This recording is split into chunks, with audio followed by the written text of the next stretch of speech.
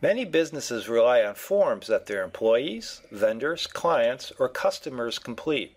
Creating interactive PDF forms can enable businesses and users to save time, reduce paper, and eliminate costly errors. Let's look how easy it is for your business to create fillable PDF forms with Foxit PhantomPDF. To add interactive form fields to an existing form created in another application, such as Word, first convert the current form to PDF. We can manually create each form field. The form field options include push buttons, check boxes, radio buttons, combo boxes, list boxes, text fields, signature fields, image fields, date fields, and barcode fields. In this example, we want to make each form field a text field.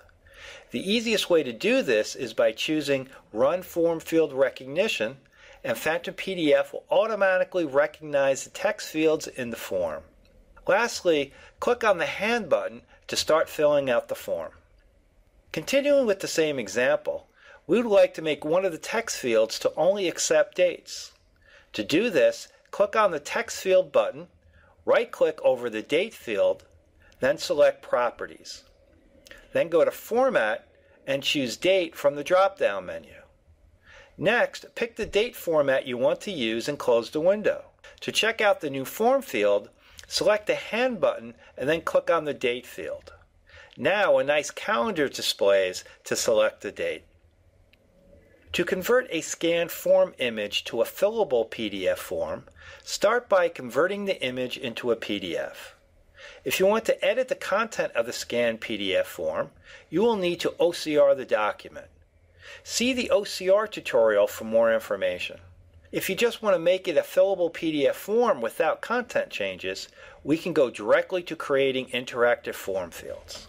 Let's add a combo box to the state form field so people can have a list of state options when they are filling out the form. To start, choose Combo Box on the Form tab. Then draw a box in front of State, click over Properties and select Options.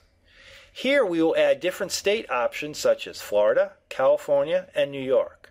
Lastly, go back to the Hand button to check how the new combo field looks. Now you can choose a state from a list of options. Finally, we can generate a barcode in the form. To do this, select Barcode field from the Form tab. Then draw a box anywhere you want to put the barcode. For this example, we'll put it on the header of the document.